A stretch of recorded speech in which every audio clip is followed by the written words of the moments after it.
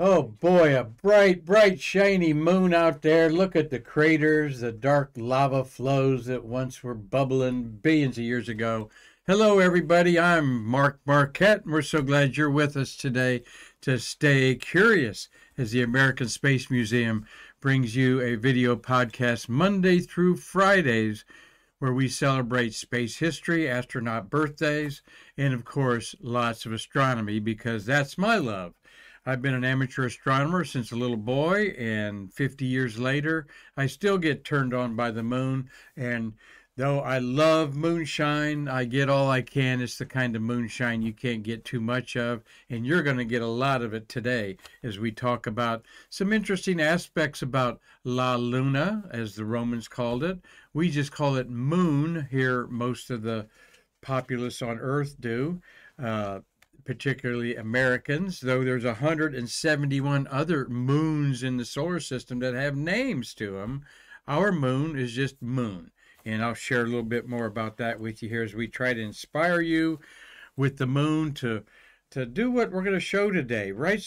Take some photographs, write some poetry, make a drawing, do a watercolor, maybe write a short story about the moon that is so dominant to human beings as it is our closest celestial neighbor, 240,000 miles away, and only 6 times have humans landed on it, the last time 50 years ago. So we'll get your lunacy caps on and let's look at the moon a little bit. Did want to give a shout out to a couple people that were following us over the weekend. Thank you, John Bisney and Al Kohler, Leslie Day, Steve Kane, David Rich, Eileen Dix, and Corey Skinner for liking some of our posts over the holiday weekend.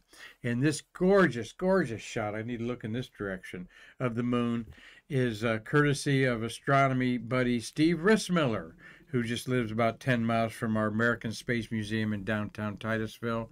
What a gorgeous exposure that is, showing you the rayed crater Tycho. That's the one where all the rays are coming out of it right there. That's Tycho. And we're going to show you maybe the man in the moon you see. But before the end of today's show, you're definitely going to look at the moon and see the woman in the moon, which I've always seen. I've never seen the man in the moon because the woman in the moon I see's got nice long hair. Anyway, let's say hello to Marty Winkle, my co-producer for over 2 years, as we are now in our 720-something episode. And we've got Connie McDaniel is working the Streamlabs computer program today, learning it, as she's one of our ace volunteers here for the last 3 years and is going to learn Streamlabs Stay Curious program so Marty can get a break once in a while. Thank you for all you do, Connie. So let's kick it off here with the man that probably turned me onto the moon in the 1960s when I was just a little bitty boy is Walt Disney. And I saw this and I probably went bonkers thinking I've got to see craters on the moon. And when I was 8 years old for Christmas that year in Findlay, Ohio, I got a J.C. Penney's 90 millimeter telescope, and I wore that thing out. In fact, I thought instead of making a lemonade stand at summertime, I tried to make a telescope viewing stand. One, people didn't let their kids stay out that late to look at stuff at night in the summertime. And two, I just wanted to give it away. I couldn't take people's nickels and dimes to look at the rings of Saturn. I wanted everyone to see it, and I still do. But Walt Disney had a tremendous program back in the early 60s. On his every Sunday night, you would watch Walt Disney, and then the Ed Sullivan Show would be on afterwards. A family routine for millions of us baby boomers out there. But I know for a fact I had to got hooked on by seeing Walt Disney himself pointing at this globe of the moon. So we hope that you're inspired by something about our moon. It's 2,160 miles wide. It's the 5th largest natural satellite in the entire solar system. It's actually larger than the dwarf planet Pluto by just about 50 or 60 miles.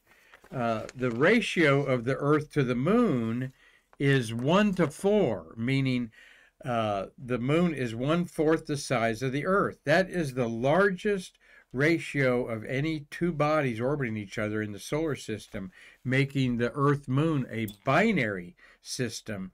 The moon doesn't actually orbit around the center of the Earth. It's somewhere about 1,000 miles deep into the surface is where the actual epicenter of this is. Um, and of course, at no time in history were we more fixed on the moon than 53 years ago with the Apollo 11 landings on the moon. But even today, being a young boy growing up, crazy about the moon, and learning my telescope, after all, we're talking about backyard astronomy today on Stay Curious, Stay Star Curious. The best way to learn how to use any telescope, whether you just got it or it's been in the shed or in the garage for years and you finally get hankering to learn how to use it, the moon is your best object to learn how it moves. You'll find out ways that you need to maybe tighten up some parts of it and so forth. So get out, get your little moonshine, because this Friday it's going to be full moon. Full moon's rising about 5:26 on the Space Coast. Wow. People driving home from work watching the full moon rise. But it is spectacular any time you see it rising over the ocean or mountains with buildings in the foreground. You get an illusion that it looks bigger, and that's the moon illusion. However, you can always cover up the moon with your little pinky at your outstretched arm, because it's a 1/2 degree across. Well, let's say goodbye to Walt Disney, and you cannot underestimate how this man has changed the thinking of Americans on so many things, including space travel. He certainly did mine. But anytime I see the moon rising, like this moonrise over one of the beautiful hotels that's down by Satellite Beach area, I have to look up at it. It's just an amazing sight. And you'll always see when it's rising that little oval at the top. That's MarQ. And I'll mention a couple times that I'm fussy about Hollywood and movies and marketing firms that use the moon upside down. Sometimes it's flipped around left to right.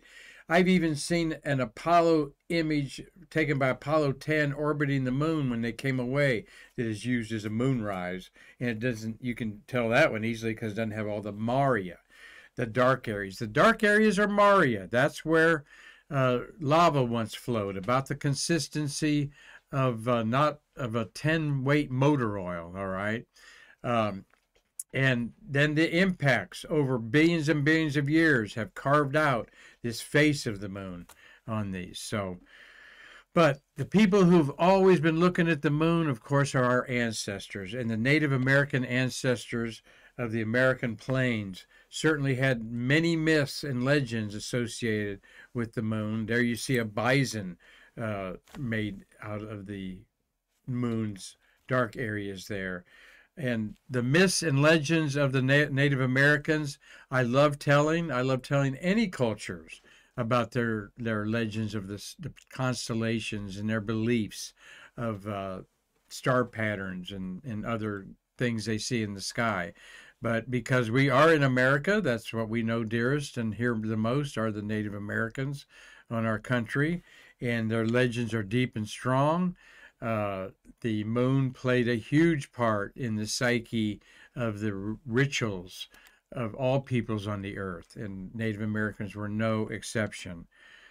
And of course, as you saw the phases of the moon change, when in a period of time under 30 days, that's where our calendars were created, as it went from about 30 days from one phase to the other, and they called them the months. Is another Latin word for moon, mons, moon, okay? Many moons. The Native Americans kept track of time, not so much by the sun, but by the number of full moons going on. The Chinese did that too. In other cultures, they use as their calendar the moon cycle, not our 365-day orbit around the moon. So we love talking about on the, of course, and there's several anomalies when we talk about the moon. One is I'm calling it the moon. I don't say the Mars when I'm talking about Mars. I don't say, well, there's the Venus is in the western sky right after sunset. Isn't that odd that we always put the in front of when we say Earth and when we say moon? But I don't say, oh, directly overhead at 9 o'clock tonight is the Jupiter. All right. No, it's Jupiter. All right. And Mars is rising in the east, as we've been telling you. So here's the moon in its phases. And I said moon, the moon again. And when it's a crescent moon, that is the crescent phases with the horns that the natives called it. Of course, the full moon and the gibbous moon is when it's not full. Gibbous would be the third from the right and the second from the bottom. And then you got the quarter phases, where they call them first quarter and last quarter. Or sometimes it's called first quarter and third quarter. All right. But when you're seeing a quarter moon there, the other half to the right side or the left side is fully lit also, all right? We just don't see what we call the back side of the moon. We'll talk about that in a second. What we love talking about and sharing about the moon is the names that the full moon is given by Native Americans. And there you have them for the full year. The January moon is the wolf moon. Why is it called the wolf moon, you ask? Well, wolves were baying in the distance 300 years ago when Native Americans were all over our Great Plains. And they were baying because they were hungry. They were starving, looking for food and crying that they were hungry because with the foliage falling down and bushes and so forth didn't have leaves on them, it was harder to find food because they would run quickly. It was cold, and their food source was hiding. Okay. Well, as we go through the months of the year, briefly, I'll just say February is the snow moon. Okay, duh. Then these moons are called other things in other cultures or also by other Native American tribes. The worm moon is usually March because worms are coming out of the ground. The pink full moon of April is such because there's a lot of pink flowers like phlox everywhere. Pink was a major color in the West of colorful items, colorful flowers.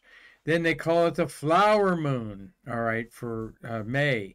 June is the strawberry moon. July is the buck moon because that's when buck deer and other big animals like that were mating. And I love that August is the sturgeon moon. That's named for the Great Lakes where the sturgeon just were so easy to catch. And then, of course, we get into traditional, everyone knows that September can be the green corn moon, and the full moon of October is the hunter moon, and or the harvest moon. They can be the corn moon or the harvest moon, depending when it's at the beginning or end of the month. The beaver moon of November is because beavers finish building their facilities and start living in them. And then in December is the cold moon in there. The moon of December is also called the Yule moon. And they all have different names. The beaver moon there, that reminds me of Buc-ee's. One of my favorite places to stop when I'm traveling. And I hope if you've got a Buc-ee's on your highway where you go, you better stop by and get you some of that good barbecue they have there. So we could call that the Buc-ee's moon. You can call it whatever you want because you know what? You own the moon. Nobody owns the moon. You can call things what you want. You could rename every crater on it if you want. Now, the International Astronomical Union would not recognize that, but that's okay. You're not going to force it on the scientists of the world to call this crater Winkle Crater. All right, but I might do that in my own mind, all right, and that's perfectly okay. Well, what else have we got to share on our moons today? There we go. The wolf moon is of January, a nice silhouette of a howling moon there, and like I said, it was because they were baying in the middle of the night because they were hungry. And with one of the other wolves knew where he was or she was, maybe they'd share some of their food. Well, let's look at a couple other things about the moon, like what is once in a blue moon? All right, here's a blue moon I photographed very recently. Not. Of course, I just tinted one of my photos of the moon, which, by the way, I've taken almost all these photos that you've seen. It'll be obvious the ones that I didn't by lunar orbiting spacecraft. But there's a classic shot of the moon, the blue moon. Once in a blue moon. What does that mean? That's like saying, Marty, I'll buy you lunch once in a blue moon. Okay. Okay, he says. Well, a blue moon, technically, that's a rare event, and that's when there's 2 full moons in the same month. And because the moon is 29.5-day cycle, yes, on the 1st of the month, you could have a full moon, and then you could have a full moon on the 30th of the month, 2 full moons. And that happens with rather frequency. Usually there's rarely a year that we don't have 2 full moons in the same month, all right? And I think this year, October could be one that we have 2 full moons in a month. Actually, it's 4 full moons in a quarter in a 3-month period is the technical term for it. But still, once in a blue moon. And why did that phrase become? Because I've never seen a blue moon with my own eyes unless I photoshopped it. So I don't know. But it's just I guess because you'll never see the moon blue, right, Marty? So you'll never see the moon blue. You might see it reddish. You might see it yellowish. But you'll never see it blue. So once in a blue moon, I'm going to buy Marty lunch. And to give you an idea of the size we're talking about, La Luna, Moon is a little over 2,000 miles. Mars is a little over 4,000. And Earth is just under 8,000. So basically you have 8, 4, and 2,000 miles across right there. A beautiful ratio. And I love pointing out the size of Mars is half that of Earth because it's so big in our minds with all the science fiction and all the dreams of going there. And yet it's half the size of Earth. Pretty small world, actually. Well, there's my late buddy Farrell Snyder looking at the moon as a crescent, just a day or two old. And that's what astronomers call the moon. If you would say, Mark, the moon is 7 days old today, I would say it's first quarter, all right? 28, 29 days for a full cycle of the moon, so 7 days is 1/4 of its cycle. So they start with new moon is 0 days, and then when you can just see it, it's 1 day old. This would probably be about a 2-day-old moon right there, where you can just barely see it. Horns are going to be up when it's in the west at sunset. If you see a sunset scene and they got the horns pointing down, that's wrong, man. Horns are pointing down in the morning sky, all right? So sometimes you'll see the moon in the sky when it's impossible to be at that part of the sky at that time of day. It's just physics. And we all know you cannot change the laws of physics. So, but this is a type of photos I like taking. Nice silhouette, beautiful moon. A great memory of a good friend of mine that passed away a few years ago. God bless you, Farrell. There is a beautiful, at least I think so, photographed through one of my telescopes of the crescent moon. Along the craters, the line between night and day is called the terminator. It has nothing to do with Arnold Schwarzenegger, okay? It is the night and day differential, and that is on Earth, we call it twilight. We call it evening twilight and morning twilight. And so it's no different watching the Earth, except on the moon, there's no city lights because we don't have settlements there yet. The Earth is full of lights at night. Well, I want you to look at this photograph just for a second, because this is the 4 quadrants of the moon. On the left, top left, that's how we see the moon since antiquity, all right? Human beings have not seen these other 4 views of the moon, 3 views of the moon. Those are satellite images, all right? So the one at the far below it, the top left corner, that is our full moon, the way we're used to seeing it. And at the bottom left, that is the back side of the moon. Now, on the top right and bottom right are as if we turn the moon, and I'll use my moon globe here to demonstrate. If we turn the moon quarter turn, all right? And that's so bright you can't hardly see the surfaces there. But if I'm facing the moon like this, I'm going 1/4 turn to the left, all right? And if we did that, look at what we see. The top, we see some of the dark areas, all right? But it's clear that the back side of the moon doesn't have these dark lava. In fact, we have the lava on the side facing the Earth because, yes, the Earth's gravity pulled that oozy lava out to fill up these basins that were obviously, these big basins were impacts from meteorite strikes that got filled in. So, but I want you to look at this image here on the bottom right, just to the left of me there.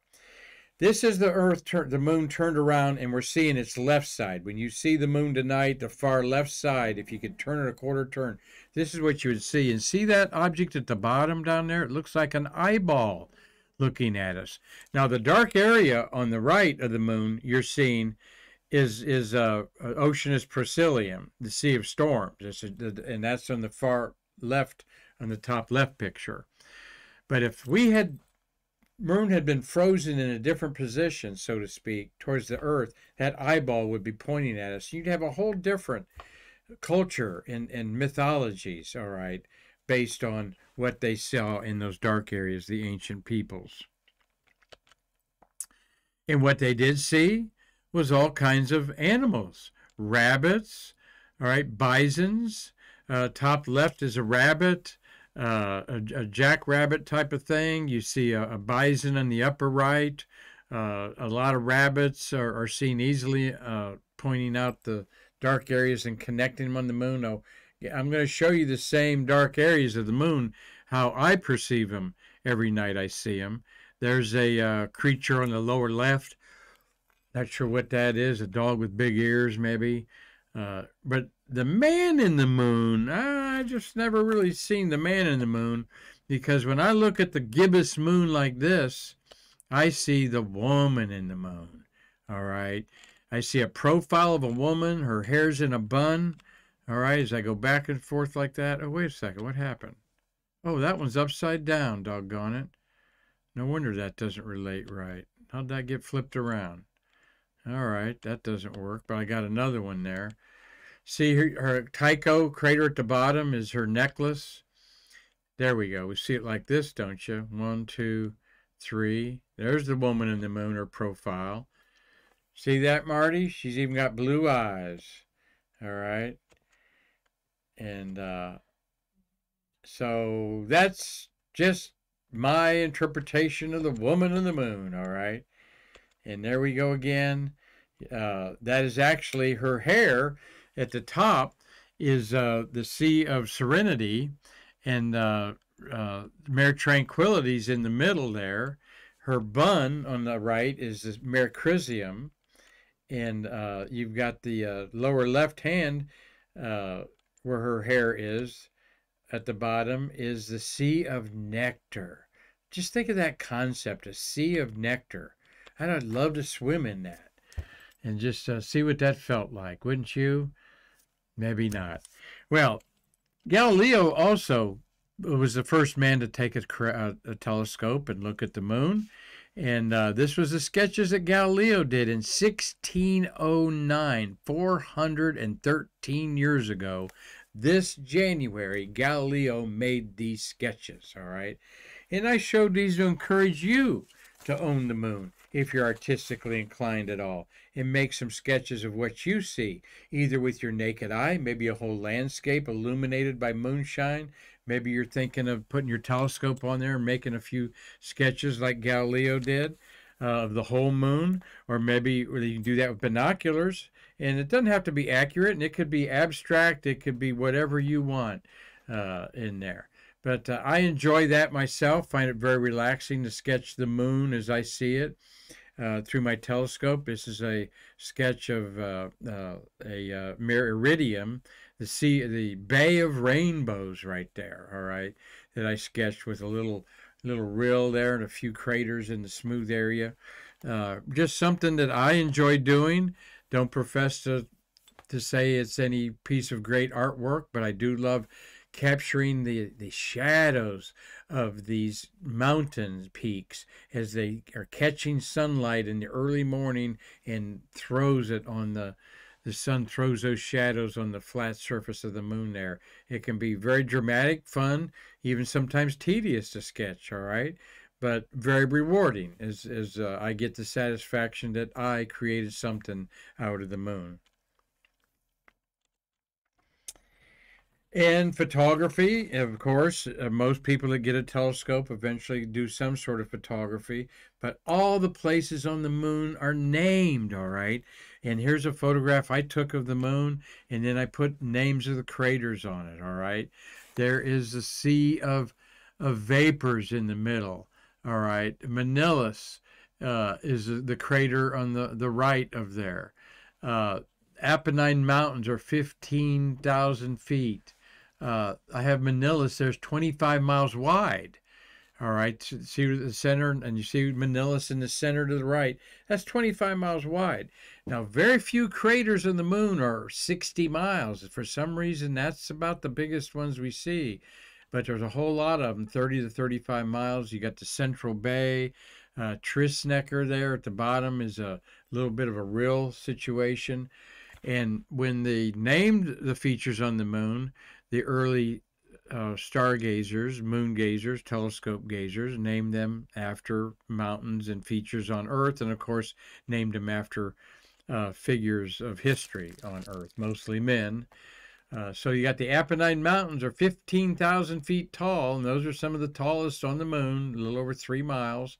And there you've got the Marsh of Decay, which is called the Putrid, Palus Putridus is what the Marsh of Decay is up there at the top. So I enjoy learning the names of the craters on the moon. There's a lot to learn, and not so much that it makes great happy hour talk or dinner conversation around a dinner table, because I start throwing out Sea of Vapors, and Manilus is 25 miles wide, and the Apennine Mountains are 3 miles high. People are going to be putting their forks down and heading out the door for dessert maybe. But no, you can have a lot of fun. I'm poking fun at myself because a lot of people are very interested in astronomy. And when you're sharing it with them, just don't get too deep with them about it. Keep it light and simple, like hopefully we here on Stay Curious today. Wanted to point out that your local library, and of course your Amazon Smile account with our museum as your favorite nonprofit. There's a couple great books. Patrick Moore, this is a book from the 60s. This is another book from the 70s by Dover Printing. They have a group of just dozens and dozens of photographs in there to tell you what you're looking at, named features. All right, some are very famous and easy to find, but they tell you all about them. Particularly Patrick Moore, who started from England, and Robert Law knows this about Patrick Moore. He started, Marty, a program called Sky at Night. All right, here's some of Patrick Moore's teaching you what craters are all about, what caused them, spacecraft that went there. Patrick Moore started a program, I think, in 1953 on television called Sky at Night. It is the longest running TV show on the history of mankind. You believe that? Well, believe it. An astronomy program, Sky at Night, on the BBC, is the longest running program. Still airs once a month, or once a week, I believe. And you might see Queen guitarist Brian May on there, because when Mr. Moore died, he took over and did some of the co-hosting of it. And Brian May, the guitarist for Queen, is a doctor of astronomy, and his specialty is asteroids, particularly asteroids that could hit the Earth or strike, and you look at the moons, just a shooting gallery there of things that have hit it. All right, well, to show you a little bit about, we can't talk about the moon and not talk about a pile of rocks that were brought back from the moon, can we, Marty?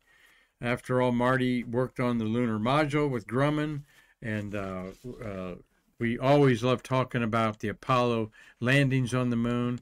And you can look at the moon and find your own location with a map, of course, it'll tell you where all the landing sites were, and then it's fun to find them and make a sketch, a photograph, or just memorize it in your eye that you're looking at the area from Earth 250,000 miles away where astronauts landed 6 times during the Apollo moon program from 1969 to 1972.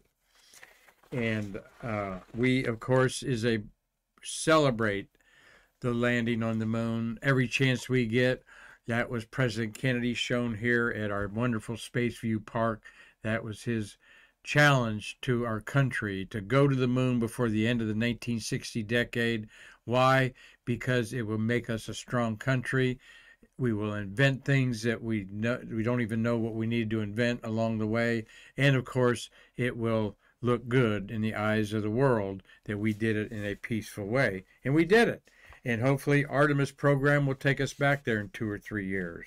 But I am a little edgy that before Artemis gets there, we might have a man and woman from China get there first.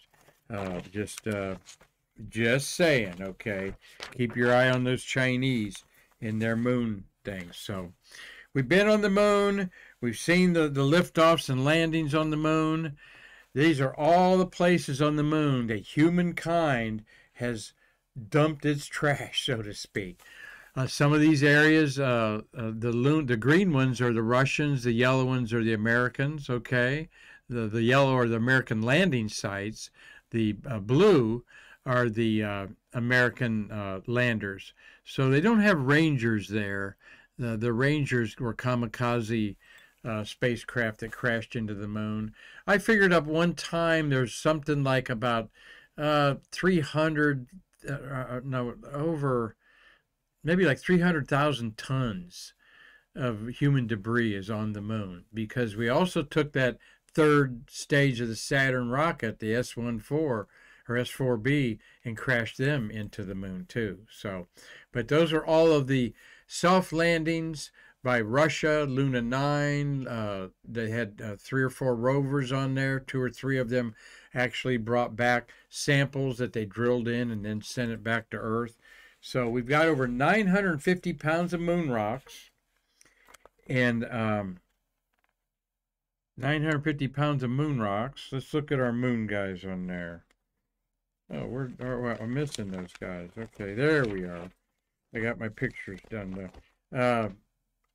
And there is John Young with the only telescope taken to the moon, an X-ray telescope, rover in the back. There's the lunar module there. It's Apollo 16. But we've seen and watched humans on the moon to where it got boring. And when Apollo 16 was on the moon in April of 1972, and then the finale of Apollo 17 in December 1972, public apathy was at an all-time high. There was, of course, no social media or 24-hour news channels that could have the videos going constantly.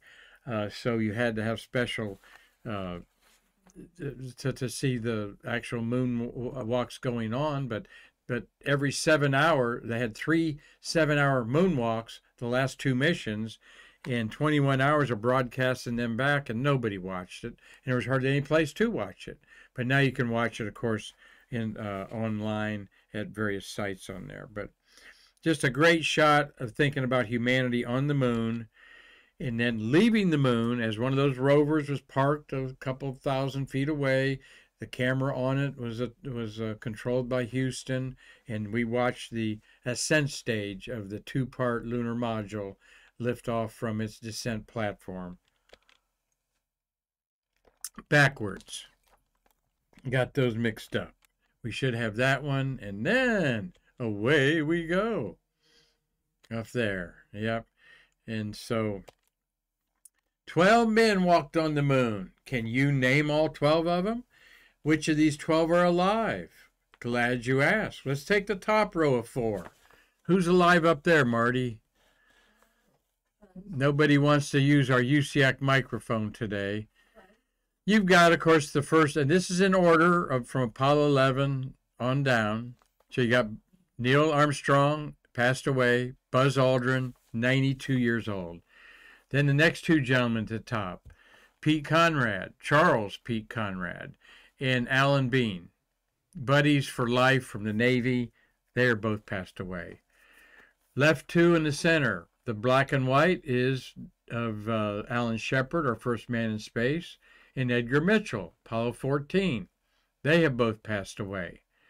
Edgar Mitchell was a great friend of the American Space Museum, and Alan Shepard also helped this museum in the beginning.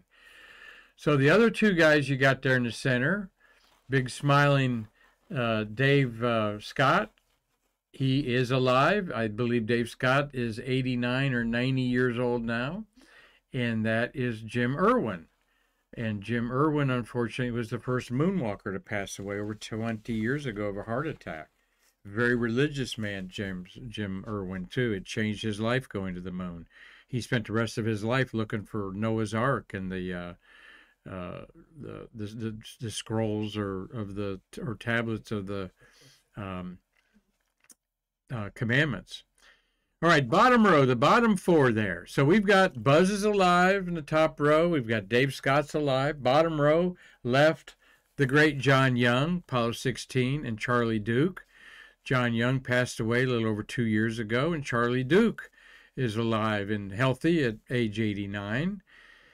And then the final two, that is Gene Cernan, who has passed away. Kind of weird looking picture of Gino, isn't it, Marty? Yeah. For me, it is. Yeah, a little bit. And then Harrison Jack Schmitt, the 12th man to walk on the moon, and he is alive and well at age 87 years old. So those are our moonwalkers, and yes, I'm taking time to acknowledge them. Every school kid should know them by heart, in my opinion. And all 6 moon landing dates should be national holidays. Take that. So we've got a comment, Marty, question on the UCAC microphone. Connie doesn't know how to use it yet, I know. She knows how, but she won't. Yeah. Anyway, Dean Babcock, what would have been the longest an Apollo crew could have stayed on the moon? Dean Babcock. Now, that is a good question that only Mr. Winkle can answer accurately. Marty, those consumables were pushed up for 15, 16, and 17, the last 3 solid days. What's your answer?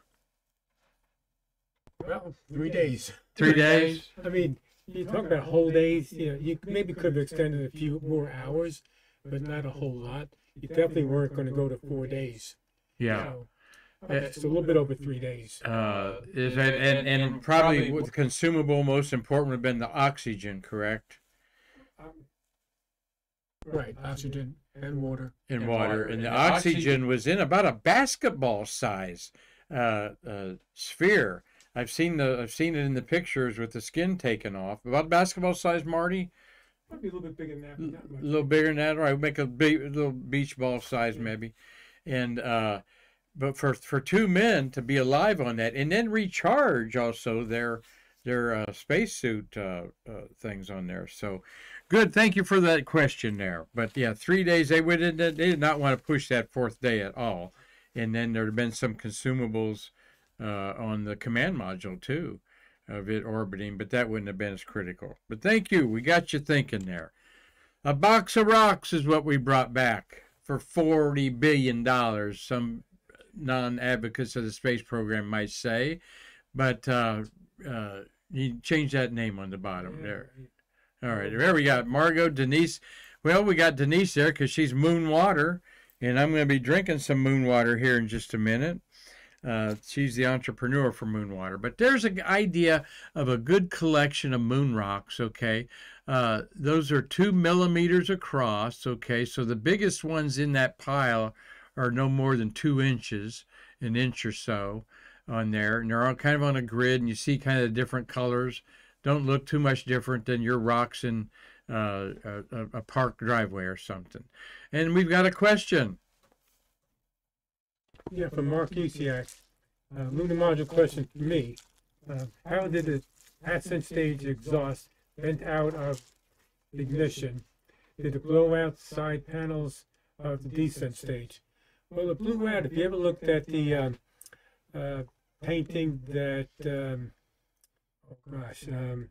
Alan Bean did, Yeah. Yeah, I mean, it's a good rendition of it. It shows the particles. It doesn't show the exhaust, but shows the particles from the ascent stage and descent stage going in all directions. The descent stage, above the descent engine, had some mylar coverings over that acted as a deflection field for debris to go in all different directions. The only damage happened to the aft end of the ascent stage. There's some pictures out there. You can see the buckling of the whole back of the ascent stage. And that happened from Apollo 11 on up. And it probably happened to Apollo 9's 11-3 also. I'm not really sure.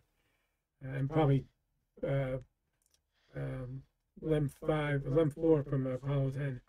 But there are pictures from the lifting off the moon where you see the damage to the, I'll say the skin, the aluminum outside structure, covering all the batteries and a lot of the electronics of the ascent stage. Good answer. Good question there, Mark Usiak. Yes, and when you go out to the Kennedy Visitors Complex, the Saturn V Center, you can see the back. Marty pointed out, we showed it one day on Stay Curious, that there is an open area for that exhaust vent out also that way. So, but yes, I have had my hands on a couple moon rocks, all right, very briefly there. My great friend Paul Lewis there saying, Marquette, give me back that rock. Paul is an educator at the University of Tennessee, and he has carried this rock with him for over 20 years. It's in a little lucite acrylic cube, and that is a white rock that was harvested during the Apollo 16 spacewalk there. But, you know, I say get inspired by the moon any way you can. And one of our new great friends at the American Space Museum, Mr. Chris Calley, welcome, Chris, to Stay Curious in 2023. This is Chris's final look at the Apollo 17 moon landing 50 years ago. Chris Calley's tribute with the last boot print, the rover, the flag. There's only one thing missing, Marty, the lunar module. But that's okay, Chris. We love this. What a wonderful artist he is. He is a second-generation artist. His dad, Paul Calley. We're going to be inspired by him in just a minute. But thank you for sharing this, Chris, an exclusive look at this on Stay Curious. He did post it on Facebook, and Chris is getting his website restructured, so we'll tell you in the future where you may own this print of the Apollo 17 tribute by the wonderful and very talented artist, Mr. Chris Calley. And that gives me a chance to brag about a couple of there's one of my photos, my artsy look at the moon. When you photograph the moon, you need to photograph it for the dark areas so you can see those dark areas. Otherwise, the moon just looks like a flashlight in the sky, okay? And this is you professional photographers know it's not easy to balance the twilight, like this palm tree with the light of the moon, but there are certain times of the year and certain times of the evening that you can do that, and that's what I tried to do. Well, be inspired by the moon, whether it's Jules Verne type of inspiration, where you create your own fictional story of going to the moon. There are still endless stories about the moon. It's a favorite subject for to teach kids how to read and read stories. Hey Diddle Diddle, the cat and the fiddle, the cow jumped over the moon. But not only are we inspired by our wonderful science fiction writers throughout history, and Jules Verne goes back to the 1800s, all right, we're also inspired to go to the moon in different ways. And back just a little 100 years ago, you had people that all aboard for the moon, and they had a giant moon cannon that they were going to put a spaceship in, or more correctly, you in like some sort of a capsule, and then fire you off to the moon. And I love that, and I love the From Earth to the Moon, where Jules Verne uses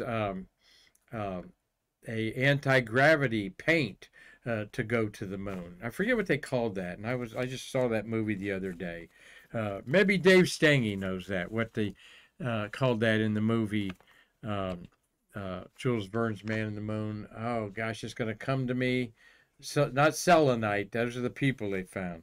But Daniel DeYoung, glad that you had a great Happy New Year. Margot Watson, thank you for watching today, young lady. She was on with Denise Gibson last Friday as we talked about moon water. I just happen to have a little moon water here to wet my whistle. And we are going to get moon water to sponsor our Stay Curious, so get ready for that. Erin Lewis, she is up at the Kalamazoo Air Zoo in Michigan up there. Good to hear from you, Erin. Dean Babcock's watching. Leslie Day. Ophelia Sauterell. Ophelia, hope you see that big moon rising up over in a few hours. It's probably rising right now in France where she's at. Carlton Bailey. Hey, buddy, how you doing? Cynthia Rossi's here in town. Jessica Galloway, our Trekkie Techies watching. So give us some notes. Tell us how we're doing, Jessica. And we couldn't have done it without her. And I'll just say that out flat out. Marty and I learned this Streamlabs. Connie's learning it. But we still are grateful that Jessica's on standby when we have a few hiccups, because you don't do anything in social media involving live TV or broadcasts without something going crazy once in a while. Thank you, Jessica, for being there. Of course, Robert Laws up in Dundee, Scotland, Corey Skinner, Steve Hammer, Cliff Watson, my buddy in Pomona, Australia. Cliff, how's everything going into Tuesday? We're having a good Monday here, buddy. So I hope you're looking at Mars and wearing it out there. So he is above, he's about in the middle of the state, I believe, or state, the country of Australia on the East Coast side there. So I've about talked myself out. I am so hungry, and you know what that means. Moon pie time. There's a moon pie. I've got a blonde kind of moon pie. I'll take a bite of there. Give me a little energy there. And, of course, wash that down with some moon water. Denise Gibson, Entrepreneur Moon Water. We're going to love it and promote it. From artesian water source in the Shenandoah Valley. And this is, by the way, the first multi-planetary liquid. Denise Gibson, as I'm getting that moon pie out from between my teeth there. But the moon water, the moon pie, heck yeah, I'm inspired for a little moon shadow music. Throw on the 45 there, Connie. Put the needle down and let's dance to moon shadow there. There's other ways. Think of all, there's over 100 songs with the title Moon in it. From Moon River, Moon Shadow, Moon Dance is probably the most famous one of Van Morrison, Moon Dance. Marty, you thinking of a moon? Fly Me to the Moon. Fly Me to the Moon. That's right, Frank Sinatra. First played with Buzz Aldrin and Neil Armstrong. Yep, they played that on the moon there, and that's one of my all-time favorites. And how about art on the moon? And this is the great Paul Calley's. Everybody's seen this stamp, and I'm so blessed to have to know Chris, his son, and Mr. Calley died about 10 years ago. His space art is some of the most premier out there. Robert McCall is another great space artist. They were contemporaries and kind of competed with each other. But also Mr. Paul Calley has a lot of Western art with the trappers. Just phenomenal artist this guy was. And this is one of the more definitive pictures, an idea copied by, who's the Saturday? I'm thinking of the great... Kincaid? No, I'm thinking of the Saturday Post, real famous Rockwell, Norman Rockwell. Norman Rockwell kind of copied this. Calley's got another version of this called The Great Moment, where you're kind of like level of the moon on there. And should have thrown in a picture of Doug Forrest. He's also a big moon sketcher. I'll make that up to you, Doug. Could have put one of your pictures in here, as that's his forte with pencil. But I'll end our little stay star curious with my moon lunacy, with showing you a couple of my favorite moon shots of all time.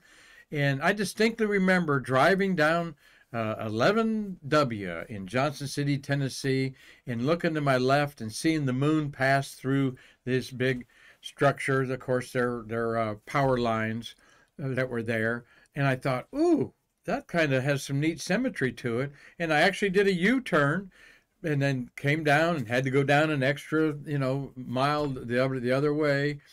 And then did a U-turn and then pulled off the side of the road and framed it perfectly. So I hope that you enjoy this little electrically charged moon there. Then I covered the NASCAR circuit, 3 or 4 tracks from Bristol, Tennessee. This is the Bristol Motor Speedway when it was packed to the gills, about 2010. And a night race going on with the moon rising over the South Holston Mountains in the distance there. Again, not an easy shot, you photographers, to balance all that light from the moon, the mountains, and the racetrack there. That's why you see the cars are a little bit fuzzy, because it was a time exposure, probably about 30 of a second. On film, by the way, this was I actually shot this pre-digital days. So even more difficult, but a moon shot nonetheless that I don't think anybody else has. And my final offering of the moon for our show today is the Hancock County Courthouse in my hometown of Findlay, Ohio. And Marty, it's got to be 5 o'clock somewhere as we end Stay Curious today. And there it's 5 o'clock in Findlay, Ohio. And that is John Hancock himself. And I've never really figured out why John Hancock, who I think is from Pennsylvania, ended up in Findlay, Ohio, and so revered there. That's something I got to dig in a little bit deeper. But notice, you see the Maria there, you see Mare Chrism, Sea of Serenity, Sea of Tranquility there, as John Hancock is mirrored there, and it's 5 o'clock somewhere. Well, Marty and Connie, we know that we're going back to the moon. All right. We know that that's going to happen. And Elon Musk wants us to take us back to the moon in this Starship. This is the spacecraft that has been okayed to go to the moon. All right. And this is going to be on the other side of the gateway when they go down to the moon. And so, Marty, you know what they think they're going to find on the moon when Elon Musk lands his Starship? I know exactly what they're going to find. They're going to find Alice Cramden there. All right. And those of you that don't know who Alice Cramden is, well, you got to watch The Honeymooners, one of the oldest sitcoms with Jackie Gleason and poor Audrey Meadows being yelled at and threatened, "I'm going to send you to the moon, Alice." And so there they are on the moon. So hope that you've enjoyed our Stay Star Curious today. What do we got going on there, I wonder? Some sort of anomaly there, but that's all right. Oh, the binoculars? The microphone? Something's going on here. But we've got the moon is being blotted out there, okay? And But that's all right. We're here at the end of our program, and we'll figure that out for tomorrow's show. But I am very grateful for everybody being on our program today, watching our show today, kicking our new week off. We, after all, are going to have our regulars on this month. We got Hugh Harris lined up at 90 years old to be with us next Wednesday. And as we kick off Space Shuttles of January, 10 Space Shuttles of January, we'll be looking forward to Mikey Haddad talking about payloads, as he's one of the payload managers for 30 years on the shuttle. Terry White will be joining us, as Terry will be talking about the shuttle garages, all right? And then He's going to take a break in January, but we'll have him back in February. Nick Thomas, thank you for adding to our Stay Curious program. So until we kick things off tomorrow, again, with the shuttles of January, there's 10 of them, all right? And we take the high road with the tragedies and celebrate all of our wonderful shuttle astronauts for things that they've done to improve our society. So thank you, Marty, and thank you, Connie, for doing a great Streamlabs job there. And until tomorrow, I'm Marquette saying I can't wait to see you again to bridge the space between us.